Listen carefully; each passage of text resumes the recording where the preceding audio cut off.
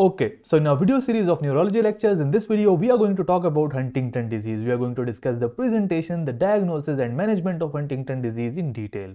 First of all, what is Huntington disease? Huntington disease is a neurodegenerative movement disorder which is characterized by involuntary and irregular movement of limbs, neck and face, that is called as chorea. So, irregular, involuntary movement of limb, neck and face occurs due to a neurodegenerative disorder that is called as chorea, dance-like movements. Now, how does Huntington disease occur? Huntington disease is basically a genetic disorder. It is transmitted in families. Usually, there is a family history in which the patient's family members are also affected. There will be a family history of movement disorder. And remember, it is an autosomal dominant disorder. In autosomal dominant disorder, if one parent is affected, there is 50% chance that the child will also be affected. Because even if one gene is transmitted from the parent, that one gene can cause disease. So there is 50% chance of the child being affected if the parent is affected from Huntington disease. And basically what happens in Huntington disease, the abnormality is that there are trinucleotide repeats. Some abnormal repeats are present in the gene, Huntington gene. CAG trinucleotide repeat is present in the gene, and that abnormal repeated gene causes formation of proteins that destroy the caudate, the basal ganglia which control movements of the body, which synchronizes all the movements, which organizes, orchestrates all the movements of the body. That basal ganglia is damaged by the products of these trinucleotide repeats. So that is the pathology behind Huntington's disease. It damages the basal ganglia. It causes atrophy of caudate, which is a part of basal ganglia that coordinates all the movement. And when caudate is damaged, there is decreased GABA. The decreased GABA is basically an inhibitory hormone. It is an inhibitory chemical that inhibits abnormal movement. So when the inhibitory chemical is low, there will be involuntary, unsynchronized and uncoordinated movement that is not controlled by the patient because the controlling chemical is deficient in the patient. That is Huntington chorea. It usually occurs around the age of 40 years and it leads to death within 15 to 20 years of onset. Now we'll discuss the clinical presentations. You will easily understand that what are the complications associated with it and what can cause death in these patients. And remember an important genetic concept in Huntington disease, that is called as genetic anticipation. What is anticipation? Anticipation is basically that if a parent is affected from Huntington disease, that parent transmits that gene to the son. And that son is affected from the disease, but that son will be affected from the disease earlier than the father. And when the son transmits the defected gene to his son or daughter, that son and daughter will be even affected earlier, even more earlier from the father. So there is increase in the CAG trinucleotide repeat size. The abnormal gene increases in size in the generations. So the coming generation will be having more effect of the disease, more earlier disease, more severe disease. That is called as anticipation. Within the generations, the disease intensity increases. It presents more earlier in the coming generations. That is called as anticipation. Now coming to the presentation of Huntington disease. Presentation, early and initial finding would be chorea. The patient will give you a history that initially what I felt was that I was dropping things. I could not hold things and I was dropping things and it was uncontrolled. I did not want to drop the thing, but it happened. And then that patient starts to develop irregular movement. Now these chorea is irregular, sudden, non-repetitive, arrhythmic movement. That's why it's called the dance-like movement. It is uncontrolled. Patient cannot control it. It is sudden. All of a sudden patient will move his hand like this and the patient will move the other hand like this, and head, neck and the body will also be moving. So it is an irregular, uncontrolled, involuntary movement disorder. That is called as chorea. I'll show you a brief video of that as well. What is ethetosis? There will be ethetosis. Ethetosis is writhing, involuntary movement of hand and fingers. This is how writhing movement looks like. These patients will be having involuntary writhing movement of the hand. That is called as ethetosis. So these patients will be having writhing movement of the hand, athetosis with abnormal movement, abnormal non-repetitive movement of the body, that is called as chorea, dance-like movement. It also affects the eyes. In the eyes, you will see nystagmus. These patients will be having vibrations in their eyes, that is called as nystagmus, saccades, abnormal movement of the eye. Hyperreflexia, there will be increased reflexes, urinary incontinence. It also affects the autonomic nervous system. This is a patient, the video by YouTube Enlightus. In this video, this patient is having abnormal movement of hands, abnormal movement of the arm, and these movements are all uncontrolled movement, abnormal movement of the neck, body and legs. You can appreciate the abnormal movements. Now, initially these patients are having increased abnormal movements and chorea, but later on, as the disease progresses, their movement starts to slow down and they develop rigidity, dystonia, abnormal tone in the hand. Their tone of the hand will be more, their tone of the body will be more, their hands will be rigid, there will be bradykinesia, slowed movement. Initially there is irregular abnormal movement, but later on their body starts to develop hypokinetic motor symptoms, slowness of the movement. And later on in the end stages, patient can also develop akinetic mutism, in which there is inability to move. These patients, akinetic patients, will be just lying down on their chair and they will not be moving at all, they would not be speaking. And there will be motor impersistence. Motor impersistence is an important sign in these patients. Motor impersistence means that if you ask these patients to hold hand like this, and if that patient is having abnormal movement of the hand and you ask them to hold their hand like this, they won't be able to hold it there for long. You ask them to protrude their tongue and they'll protrude their tongue, and you ask them to keep it protruded for a long time, they will hardly protrude it for 2-3 seconds and they'll retract it back. They will try their best to keep the tongue protruded, but they will again and again retract it, and that's an involuntary abnormal movement. So they cannot persist or maintain a certain position. If you ask them to hold a hand like this, they will contract the hand and their hand will return to the previous position. They cannot maintain a certain position. That is called as motor impersistence. Inability to sustain a simple voluntary act. And with the abnormal movement disorder, chorea and athetosis, these patients also have cognitive decline.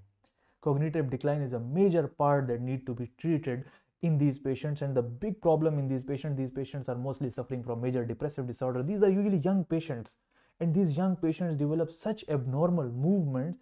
The disease in itself is so depressing that such young patients at the peak of their life, they get such debilitating diseases, and the disease causes depression, but there is also associated pathological depression in these patients.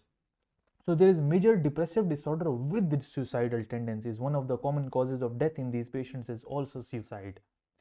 Dementia, schizophrenia like psychosis, hallucinations. Basically what happens is, now let me explain the pathophysiology. When dopamine is decreased in these patients, when dopamine is decreased, excitatory hormones are active. Those excitatory chemicals are active. What are the excitatory chemicals? Dopamine is considered to be one of the important agents in causing the chorea and abnormal movement. Now there is a balance in the body, that there is inhibitory hormone, inhibitory chemicals and excitatory chemicals. Now if the inhibitory chemical is low, GABA is low, the excitatory chemicals will be high. So the excitatory chemical is dopamine. And we studied in Parkinson's that when dopamine is high, it causes motor dyskinesias, and when dopamine is low, it causes bradykinesia. So dopamine is high, and that high dopamine causes motor abnormal movements. And dopamine excess also causes hallucinations. Remember, as we studied in Parkinson's disease, when we gave dopamine, when we gave levodopa to the patient, we said that patient is at high risk of developing hallucinations. So naturally in their bodies, all the side effects of levodopa are basically Huntington disease, motor dyskinesias, hallucinations, excess dopamine. Excess dopamine causes these schizophrenia, psychosis, abnormal movement. And these patients are aggressive. Usually you will see that the family member, usually the wife, would tell you that my husband used to be very calm nice guy, but now he gets angry without any reason. He's so aggressive, he gets so much angry that we cannot control him, and he was never like this before. The change in behavior, there is aggression, anxiety, apathy. Cachexia, due to abnormal movement, continuously their muscles are getting contracted and there is high metabolic rate in the body that causes loss of the body weight and cachexia. Diagnosis. Coming to the diagnosis, in the diagnosis, it's basically a clinical diagnosis, but since it runs in the families, usually genetic testing and genetic counseling is done in these patients. In genetic testing, what you do is that you look at you do PCR and you detect the CAG trinucleotide repeats, and you detect those trinucleotide repeats, and if one family member is affected, usually other family members are also tested for these conditions. Imaging is rarely done, but imaging is done to rule out many other pathologies as well. CT, MRI, CT-MRI is done, and in CT and MRI what you would see is that you would see atrophy of basal ganglia parts, especially atrophy of caudate. Caudate atrophy is the classical feature of Huntington disease. In caudate atrophy, caudate is usually present at this part near the ventricle. So what you will see is when caudate atrophies, the ventricles will get enlarged. Now if you search a normal coronal section of MRI, you would see that ventricles are like this.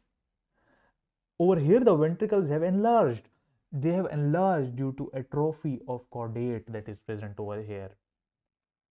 Coming to the management and treatment of Huntington disease, the management of Huntington disease involves many aspects. You have to treat the depression in patient, you have to treat the agitation, aggression and psychosis in these patients.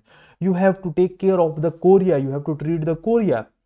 You have to protect the patient from the injuries. So it's a multidisciplinary approach in these patients. First of all, coming to the management of chorea, which is irregular dance-like movement, abnormal involuntary movement.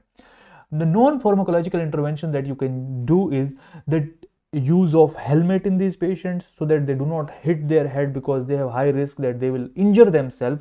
You use padded reclining chairs because if they hit their elbows in abnormal involuntary movement, they will fracture their arm, they will injure themselves. You use low beds, so even if they by any abnormal movement, if they fall from the bed should not be at a lower height.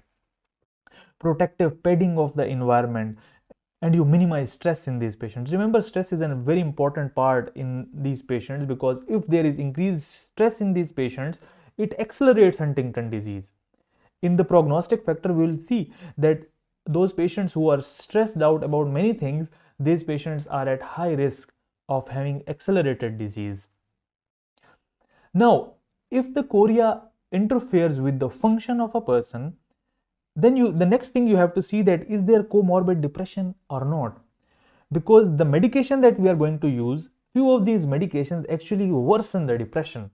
The few medications that are used for the treatment of chorea, they worsen the depression. So most of these patients, as we said, they have major depressive disorder with suicidal ideation. So if you are giving the medication that worsen the depression, you cannot do that. So if there is comorbid depression in these patients, you have to use second generation antipsychotic drugs like ariprazole, olanzapine, risperidone to control the chorea abnormal movement. Basically, these antipsychotics block the dopamine receptors. So as I said that there is a balance.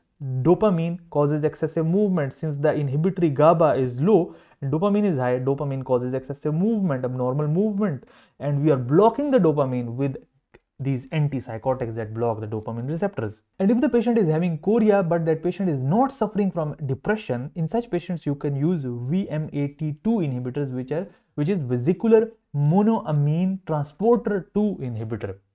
These monoamine transporter inhibitors have the same mechanism. They block the dopamine, they reduce the dopamine levels and therefore control the abnormal movements. But the VMAT2 inhibitor have a side effect that they increase the suicidal tendencies in the patient. So we do not give it in the patients that are suffering from depression. We give it in the patients that are not suffering from depression. Tetrabenazine, deutetrabenazine, they are used for the treatment of chorea in Huntington disease. Coming to psychosis and agitation, as I said, there will be mood changes, there will be aggression in these patients, anxiety in these patients. For that, you can use atypical antipsychotics like quetiapine 12.5 mg daily at the bedtime because it causes sleep, it induces sleep, and you can increase the dose, titrate the dose up to 25 mg. These patients are suffering from depression, these patients are suffering from anxiety. You have to screen these patients for suicidal thoughts because, as I said, one of the common cause of death in these patients is suicide. You use SSRIs like citalopram to treat depression in these patients. Coming to the prognosis of Huntington disease, as I said, it is a progressive disease. It worsens with time, and if patient is stressed out about anything, stress can accelerate, it can speed up the disease process. Mean duration is 10 to 20 years after the symptom onset, and the life expectancy after the disease is usually up to 20 years. And most common cause of death in these patients is respiratory problem. These abnormal movement, these abnormal muscle movement also affect the throat and respiratory system, and that abnormal movement can cause abnormal gag reflex, and these patients cannot protect their airways. There can be increased risk of aspiration. So these respiratory problems are the most common cause of death in these patients. Before going into the summary, if you liked my video, please click on the subscribe button. We talked about Huntington disease. It is a neurodegenerative disease that causes chorea. It is an autosomal disease in which there is CAG trinucleotide repeat and atrophy of chordates is seen. Anticipation phenomena in which the coming generations will be more affected from the disease. Earlier, they are affected earlier than the previous generation. And we've talked about chorea, acetosis, nystagmus, urinary incontinence. Advanced symptoms are akinetic mutism, hypokinetic motor symptoms. Cognitive problems including major depressive disorders. How do you diagnose it? The management of chorea with drugs, psychosis and agitation of management, depression and anxiety management with SSRIs, the prognosis of Huntington disease. So if you liked my video, please click on the subscribe button and check out my other videos on neurology lectures. The link of those videos is given in the description below. Thank you very much.